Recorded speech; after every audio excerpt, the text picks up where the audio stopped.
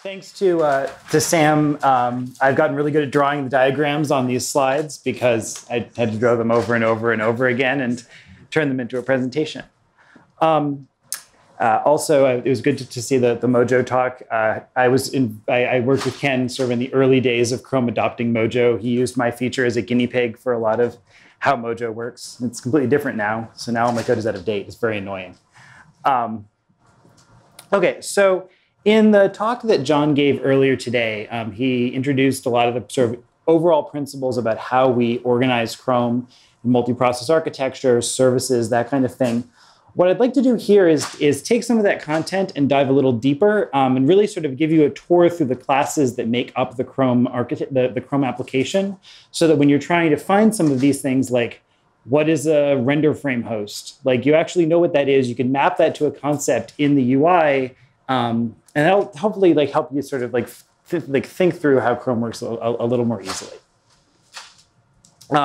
So one of the sort of really big divides in the Chromium project is that it is both the Chrome browser, the Google Chrome browser, and also a library that other applications can use to build their own browser.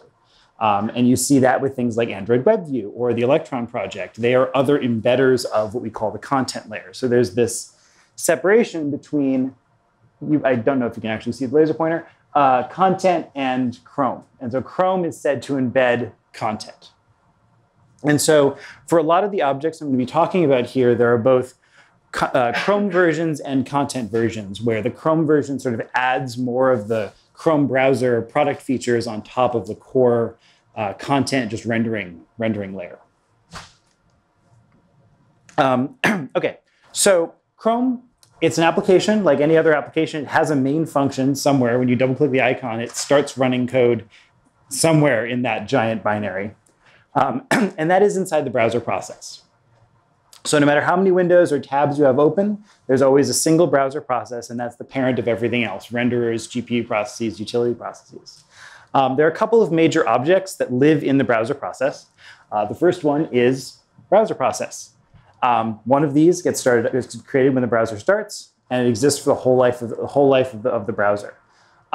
The content layer provides the sort of core browser main loop object and has sort of an extension mechanism that allows embedders to add other pieces, and that's the browser main parts, which Chrome extends to create Chrome browser main parts. And the reason that I mention these is that one of the things that makes testing easier is avoiding globals, making sure that you actually, every object really has a well-defined lifetime.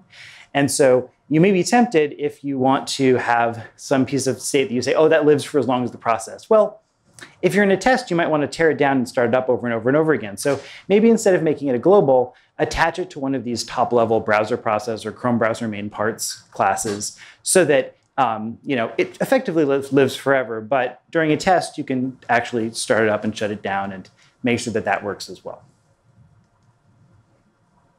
So looking at some pieces of the Chrome UI, one feature that Chrome has is that it allows users to create separate profiles. And these can be used to separate personal and work browsing histories, or if you share your computer with your family, you may have different people using the computer at different times. And we created profiles to allow users to be able to share a single computer without getting their data all mixed up. You don't want to have to log your sister out of Gmail just to check your mail. You can just open your profile and leave everything that she was working on alone. Profiles work a little differently on different platforms. So this dialog that you see here is what it looks like on desktop platforms like Windows or Mac OS, where you can have multiple profiles active at the same time, and each of them just has their own collection of windows.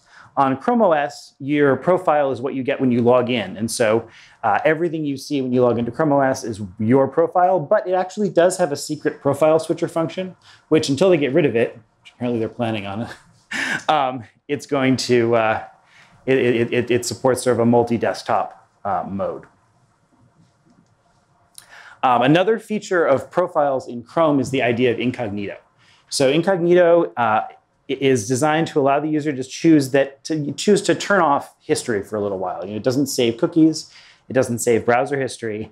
And the way that it does this is it creates a special off-the-record profile object. And the off-the-record profile has all the same storage APIs that a normal profile does. It provides the same kind of hooks for setting cookies or adding history, but it doesn't actually write any of that to disk. And so when you close the window and the off-the-record profile is deleted, all that data is gone, and it's like it never happened. One of the quirks, though, about how incognito works is that it actually still retains a reference back to the original profile. And the reason for this is that when you're in incognito mode, you still want to have your bookmarks. You still want to have it autofill passwords if you want to be able to log into a site. And so there's always a reference from the off-the-record profile back to the real profile. And some features can use that in order to continue to assist the user, even if they are in incognito. But of course, you have to be careful because you don't want to leak user data into the incognito window unless you are sort of really sure the user wants you to, like for a safe password. Similar to incognito is guest mode. So guest mode is designed for a slightly different use case, where incognito is for sort of turning off history for a second. Guest mode is for if you want to lend your computer to somebody else. And you usually see this mostly on Chrome OS, but it does work on desktop as well. Guest mode reuses most of the infrastructure from incognito mode, but instead of creating the incognito profile based on your current profile, it basically creates an empty sort of blank throwaway profile and then initializes all the incognito functionality on top of it. So it still doesn't save anything to disk, but it also doesn't retain any of the state from before you went into guest mode. And so it's kind of a fresh, clean slate whenever you start it up. OK, so going back to some other pieces of the UI, this, I'm sure you're familiar with, is what Chrome looks like. But sort of now that we've talked about some of the main objects, we can actually point out some things and what they correspond to. So for example, we were talking about profiles, and up here in the corner we have the profile icon, which indicates which profile that window belongs to. So each window, so we talked about the browser process object that is global to the entire browser process. Each window, confusingly, is represented by a browser object. So when you see a browser object in the code, that doesn't refer to the entire Chrome browser process. That just refers to that particular window. We should probably rename it browser window at some point. I don't want to start that bike shed. So inside a window, you also have tabs. And there's a class called TabStripModel that manages that list of tabs that are associated with a particular window. And then we wouldn't be a web browser without web content. And so web content is what gets drawn in the middle of the window. And that's really what we're going to be talking about for the rest of the talk. OK, so but before we do that, let's just sort of talk about a couple more concepts that we often find in the code base. Some of them that can be kind of confusing. So many features will have per profile data. And it would be a real mess if every feature had to add their own fields to browser context or the profile objects. And this is especially necessary if we want to provide isolation between Chrome and content. Because remember that we provide both this big application that's Chrome, and we also provide this library that other people can use to build their own sort of browser applications.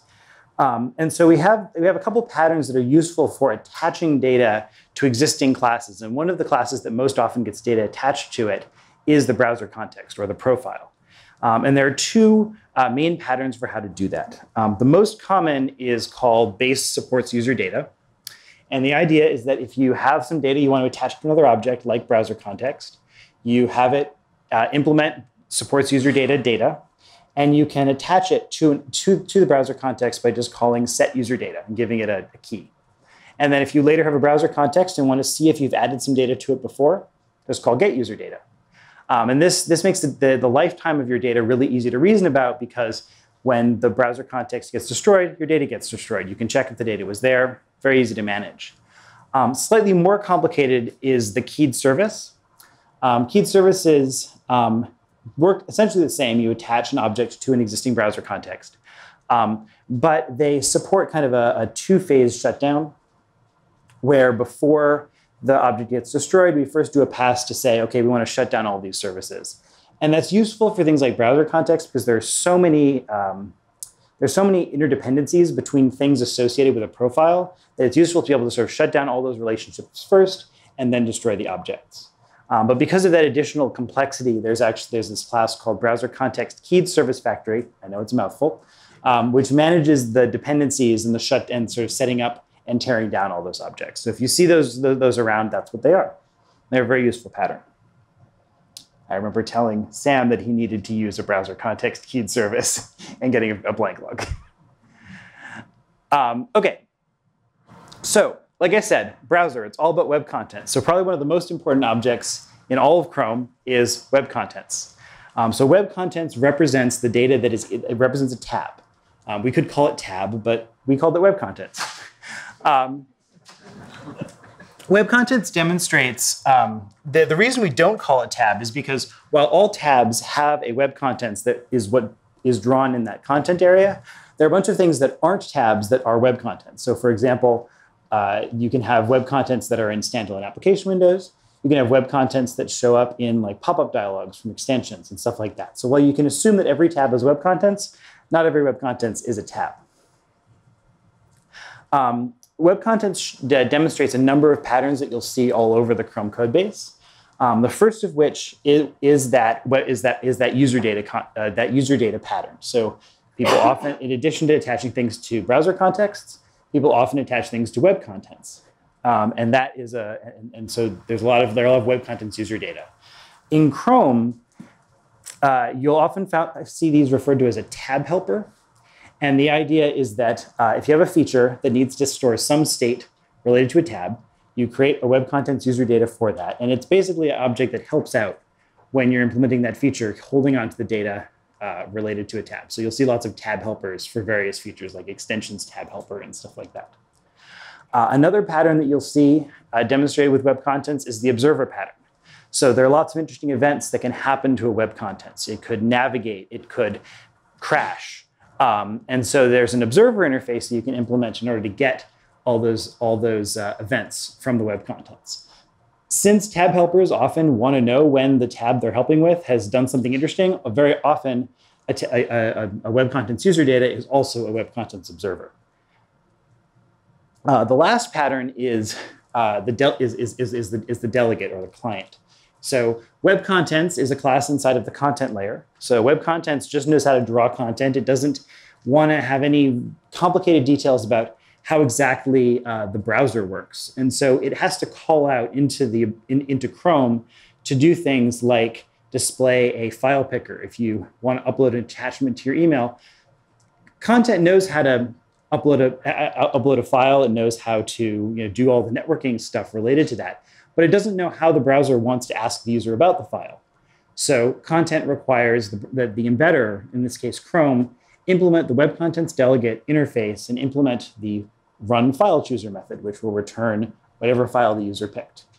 And so that's one of the places where we have the interface between content and Chrome as an embedder. There are a whole bunch of other ones. The font. OK, so on this side, we have a whole bunch of other classes that are part of the content public interface.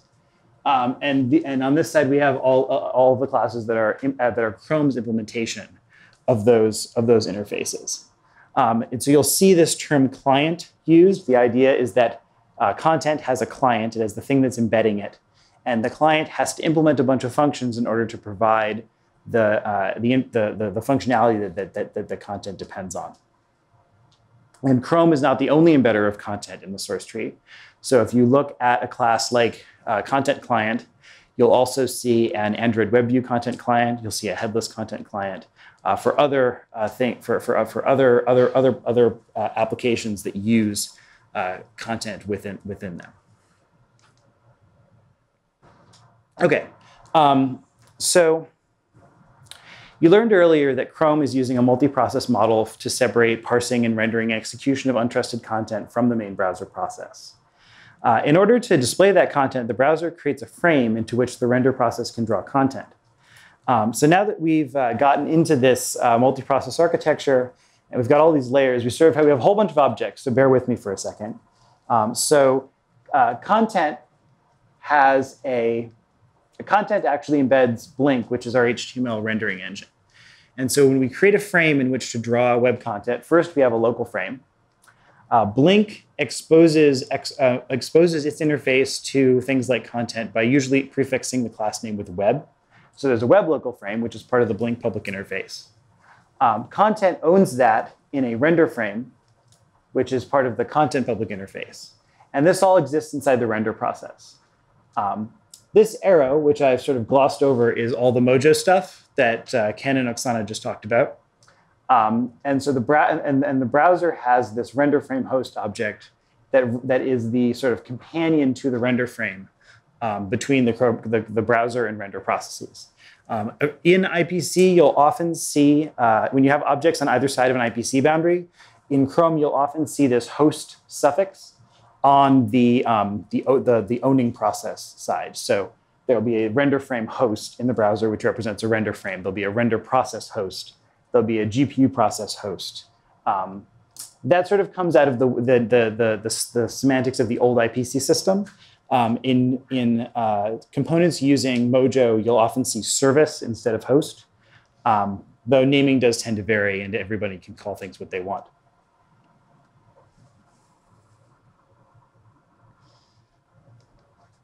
Okay, so to dive a little bit deeper into a more complex example, Chrome originally started using multiple renderer processes in order to isolate stability problems triggered by one tab from the other tab. So if Gmail starts using too much memory, that tab crashes, all your other tabs are fine. With the launch of site isolation, which I know the security talks are going to go into in more detail tomorrow, we've also used the multi-process model in order to provide a really good security boundary in order to keep code owned by different origins in separate processes. A different part of that transition, which again will be talked about tomorrow, is the introduction of out-of-process iframes, which might lead you to wonder, okay, what is an iframe? So when the browser is rendering a site, so in this example, we have gone to a.com and we've loaded that document. Well, that document contained a couple tags. It contained an iframe source a.com tag and an iframe source b.com tag. And what the iframe tag tells the browser to do is create a new content area inside the existing content area and load another document within that. And because we have this multi-process model and we have site isolation, what we actually are doing behind the scenes, in the UI, you see one sort of consistent rendered experience of all of these origins together. In the background, we've actually created multiple renderer processes. One renderer process is handling everything related to a.com, and so we have two frames, both the main content frame and one of the iframes being rendered by that process. And then in the other process, we have the rendering happening for the other frame. And what you get with this document and all these iframes is a tree, which is called the frame tree, where every tab has one main frame, but then you could have sort of arbitrarily nested more additional frames with additional origins. And one of the big pieces of what content does as a library is manage all these render processes and figure out how to render all these documents and how to combine them all together into a single experience.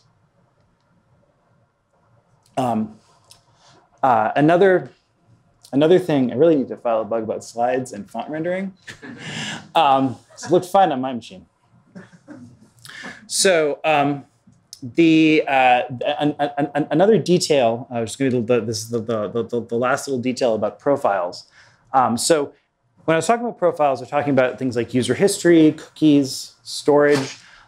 These are actually split into sort of two categories. All of the user's preferences, so things about their browsing history, their bookmarks, their saved passwords, those are associated with a profile. However, information about the information that a website stores, so things like cookies, local storage, IndexedDB, those are actually stored in something called a storage partition. And a storage partition is a concept within content. And the idea of a storage partition, and for the most part, data in a storage partition all ends up in the default. So for a given profile, you have a default storage partition where all the data is stored. But there are a couple of features where we actually want to be able to create sort of isolated browsing contexts. One of the places where this happens is inside of Chrome apps. So a Chrome app can create a web view which allows the user to sort of which allows the application to build its own web browser, essentially, similar to what Android WebView does for Android applications. Chrome apps have a WebView tag, which can do the same thing. And so since the Chrome app is running under the context of a particular user, that data would go into that user's profile. But since the application is kind of creating its own browser, that WebView gets its own storage partition, where all of the cookies and storage from sites loaded in that WebView are stored. And that is my last slide. So I want to thank the folks who helped me put together this presentation. Ovidio, who sat through a much rougher run through of this for me yesterday. John, who is responsible for so much of Chrome's architecture and also helped me review this presentation. So I just want to thank them and thank you all for listening and coming today.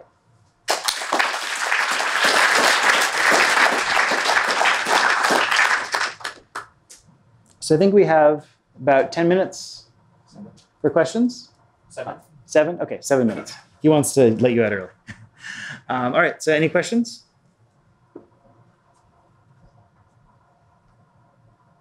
No questions.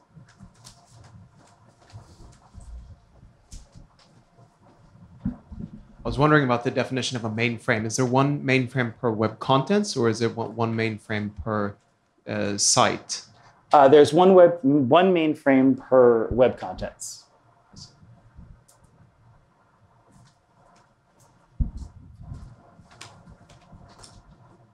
The mainframe is really just kind of the root of the frame tree. With like site isolation, if you have all these like, xyz.github.io and then something else .github.io, they're actually like different sites, even though they have the same. So I think they're going to go into much more detail on exactly how that works in the security talk tomorrow. I believe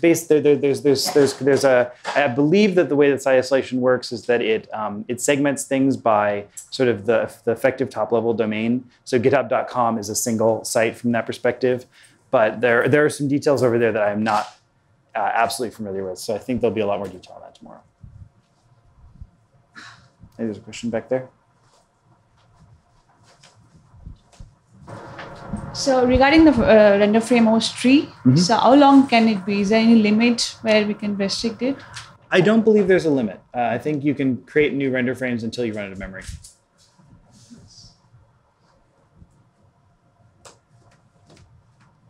Either that or it's something unreasonable like 64.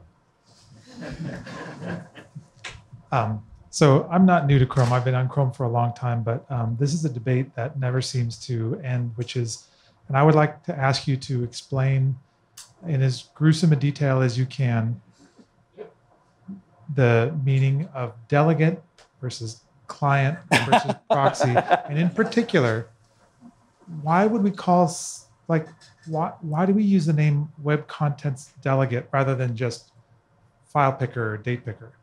In other words, adding delegate there makes it sound like this is something that is inherently a part of the web contents idea, and it's not. The idea is that it's a file picker or a date picker, which is implemented by the browser. Do you understand?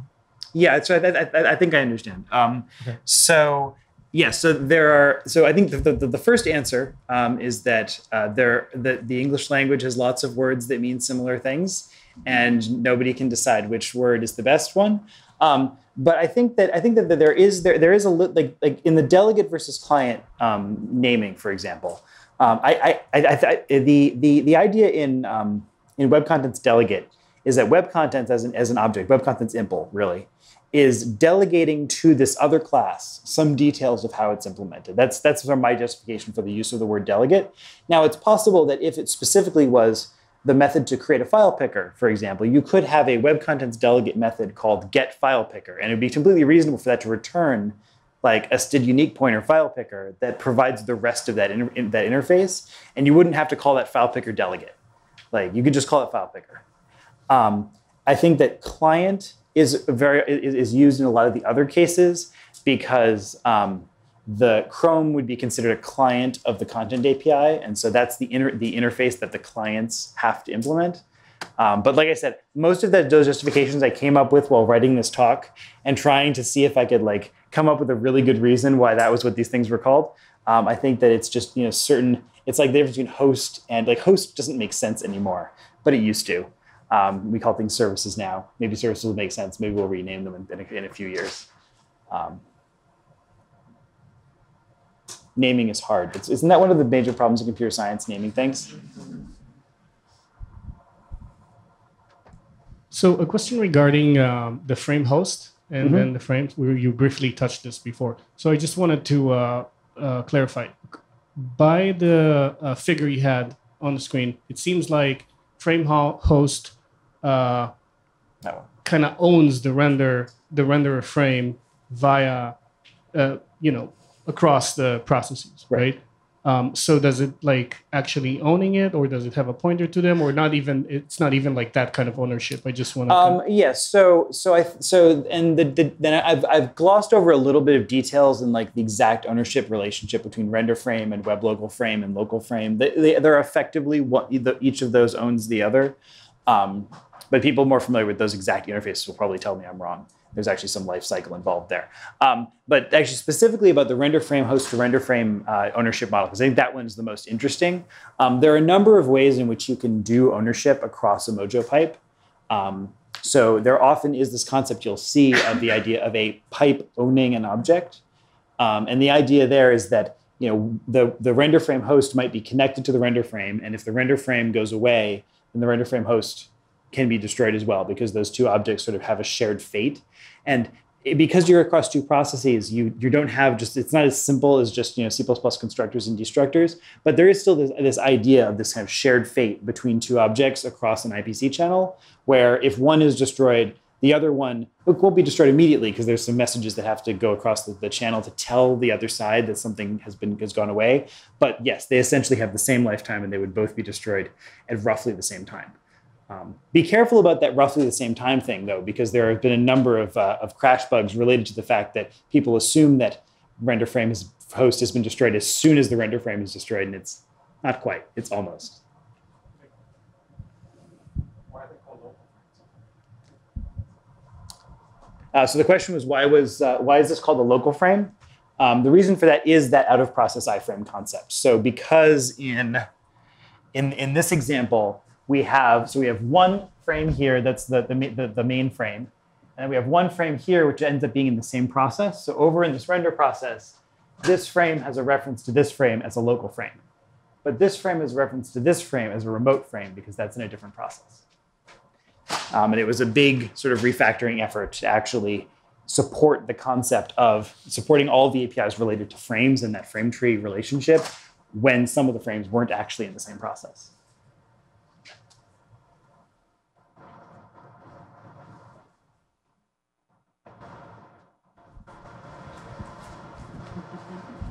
So to tag on to my original question, for render process, the lower render process there, which one is the main frame there?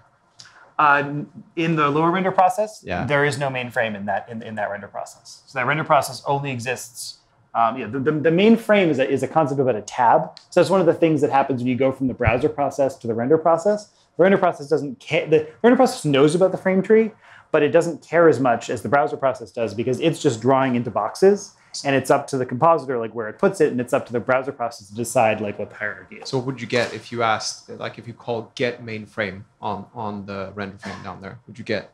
So there is no get mainframe method in the render process. The method you get in the render process is there is a method on frame that's get parent, and in get parent, like you would be able to get a remote reference to the parent frame from the other frame, but the concept of a web contents, the concept of a tab that has a main frame, is a browser process concept.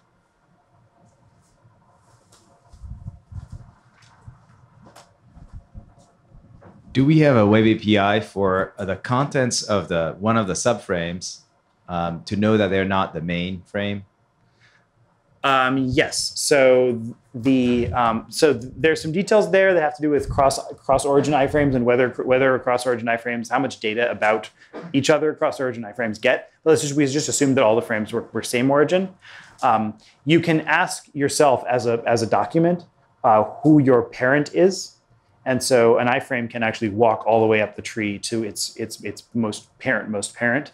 It's just that if you go cross a cross-origin boundary, you get less information about that, because we allow same origin iframes to actually access each other's variables and do all sorts of stuff, whereas cross-origin iframes just kind of get to know that each other exist, and that's about it.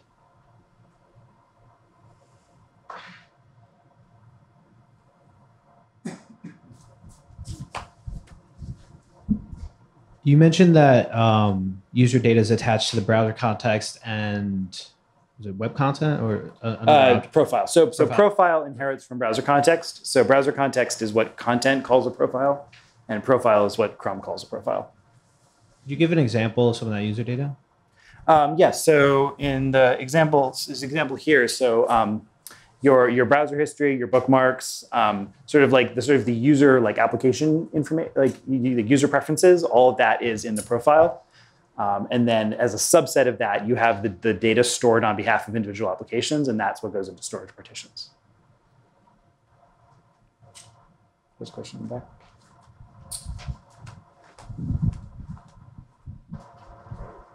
Where does the cache fit in this picture? I think it's in the storage. Yeah, it's in the storage partition. So the storage partition also includes all of the network context. And so that's per storage partition. The cache is actually owned by the network service process, but the connection, each storage partition gets its own connection to the network service that maintains sort of a separate context for each one. So you mentioned a couple questions ago that when you cross an origin boundary, you get less information about the other neighboring iframes. Is that a security feature to prevent the cross-site request forgery? Yeah. So the idea is that you shouldn't be able to, if you embed some iframe in your page, that iframe shouldn't be able to go and read all of the information, it shouldn't be able to read all of the content of the page that it's embedded in, unless the page is embedded and wants it to. And then there are ways you can pass information, so you can opt into passing information into an iframe, but by default they're segregated. Where is the secret Chrome OS feature for multiple profiles, and why are we getting rid of it? So if you've logged into Chrome OS, if you have multiple user accounts in Chrome OS and you've logged into one, and you go into the system menu, and then click on your profile icon, it will give you an option below that's sign in additional profile. I think that's turning into something that'll look more like the way that desktop uses it, where you sign in and then you have multiple profiles with multiple windows. So it'll sort of unify how it works between Chrome OS and other platforms.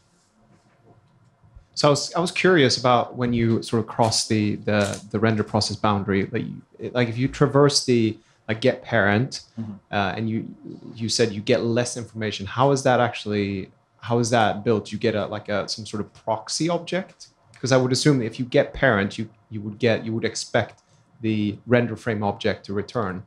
Would you get something else instead? Yeah, so this is why out-of-process iframes were hard. And I would ask this question tomorrow in the security talk, when they start talking about site isolation out-of-process iframes. Because yes, a lot of the APIs really were built with the assumption that you could get information about all the frames associated with a single main document in the same process, and separating that out into multiple processes made it substantially more complicated.